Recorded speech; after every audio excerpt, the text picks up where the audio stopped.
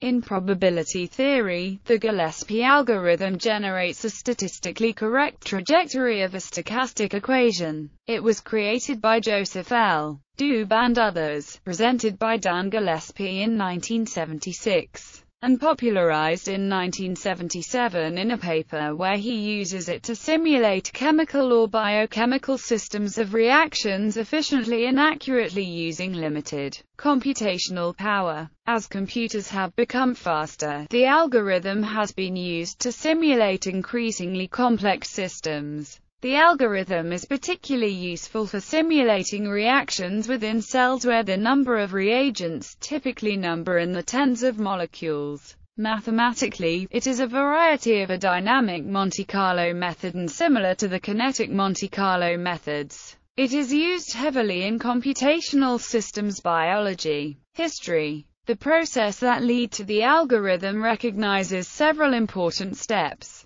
In 1931, Andrei Kolmogorov introduced the differential equations corresponding to the time evolution of stochastic processes that proceed by jumps, today known as Kolmogorov equations. It was William Feller, in 1940, who found the conditions under which the Kolmogorov equations admitted probabilities as solutions. In his theorem I, he establishes that the time to the next jump was exponentially distributed and the probability of the next event is proportional to the rate. As such, he established the relation of Kolmogorov's equations with stochastic processes. Later, Doob extended Feller's solutions beyond the case of pure jump processes. The method was implemented in computers by David George Kendall using the Manchester Mark Chapter 1 computer and later used by Morris S. Bartlett in his studies of epidemics outbreaks.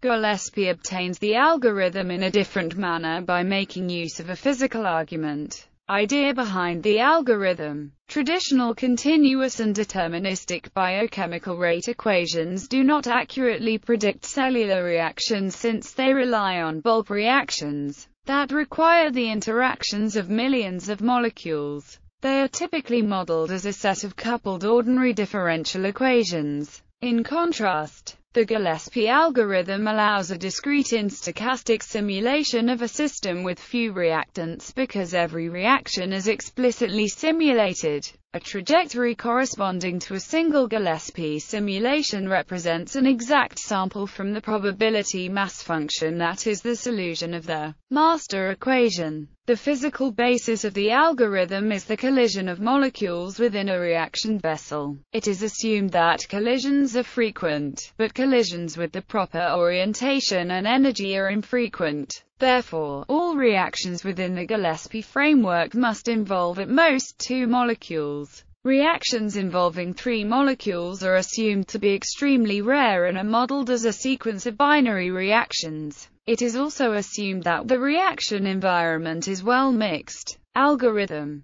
Gillespie developed 2 different, but equivalent formulations, the direct method and the first reaction method. Below is a summary of the steps to run the algorithm. Initialization. Initialize the number of molecules in the system, reaction constants, and random number generators. Monte Carlo step. Generate random numbers to determine the next reaction to occur as well as the time interval. The probability of a given reaction to be chosen is proportional to the number of substrate molecules. Update. Increase the time step by the randomly generated time in step 2. Update the molecule count based on the reaction that occurred. Iterate. Go back to step 2 unless the number of reactants is 0 or the simulation time has been exceeded. The algorithm is computationally expensive and thus many modifications and adaptations exist, including the next reaction method, tau leaping, as well as hybrid techniques where abundant reactants are modeled with deterministic behavior. Adapted techniques generally compromise the exactitude of the theory behind the algorithm as it connects to the master equation, but offer reasonable realizations for greatly improved timescales. The computational cost of exact versions of the algorithm is determined by the coupling class of the reaction network.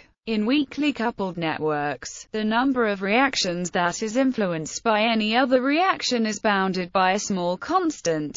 In strongly coupled networks, a single reaction firing can in principle affect all other reactions. An exact version of the algorithm with constant time scaling for weakly coupled networks has been developed, enabling efficient simulation of systems with very large numbers of reaction channels. The generalized Gillespie algorithm that accounts for the non-Markovian properties of random biochemical events with delay has been developed by Bratson al. 2005 and independently Barrio al. 2006, as well as see the articles cited below for details. Partial propensity formulations, as developed independently by both Ramaswamy al. and Indjokia and Beal, are available to construct a family of exact versions of the algorithm whose computational cost is proportional to the number of chemical species in the network, rather than the number of reactions. These formulations can reduce the computational cost to constant time scaling for weakly coupled networks and to scale at most linearly with the number of species for strongly coupled networks. A partial propensity variant of the generalized Gillespie algorithm for reactions with delays has also been proposed.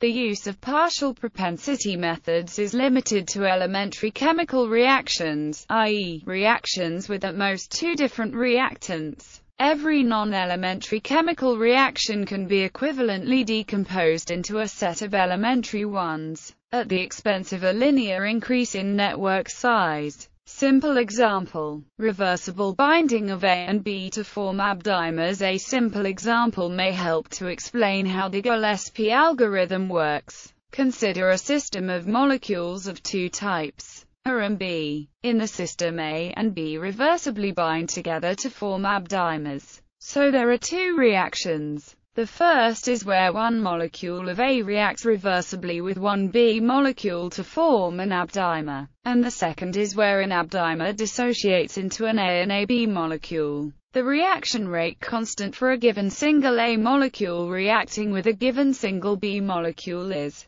and the reaction rate for an abdimer breaking up is. So, for example, if at time t there is one molecule of each type, then the rate of dimer formation is, while if there are molecules of type A and molecules of type B, the rate of dimer formation is. If there are dimers, then the rate of dimer dissociation is. The total reaction rate at time t is then given by. So, we have now described a simple model with two reactions. This definition is independent of the Gillespie algorithm. We will now describe how to apply the Gillespie algorithm to this system. In the algorithm, we advance forward in time in two steps, calculating the time to the next reaction, and determining which of the possible reactions the next reaction is. Reactions are assumed to be completely random, so if the reaction rate at a time t is, then the time, delta t, until the next reaction occurs is a random number drawn from exponential distribution function with mean. Thus, we advance time from t to t plus delta t. The probability that this reaction is an A molecule binding to a B molecule is simply the fraction of total rate due to this type of reaction, i.e., the probability that reaction is A plus B ab. The probability that the next reaction is an abdimer dissociating is just 1 minus that. So with these two probabilities, we either form a dimer by reducing n by 1 and increase by 1, or we dissociate a dimer and increase n by 1 and decrease by 1. Now we have both advanced time to t plus delta t, and performed a single reaction. The Gillespie algorithm just repeats these two steps as many times as needed to simulate the system for however long we want. The result of a Gillespie simulation that starts with n at t equals 0, and where n is shown at the right. For these parameter values, on average there are 8 dimers and 2 of A and B, but due to the small numbers of molecules, fluctuations around these values are large. The Gillespie algorithm is often used to study systems where these fluctuations are important. That was just a simple example, with 2 reactions. More complex systems with more reactions are handled in the same way. All reaction rates must be calculated at each time step, and one chosen with probability equal to its fractional contribution to the rate. Time is then advanced as in this example.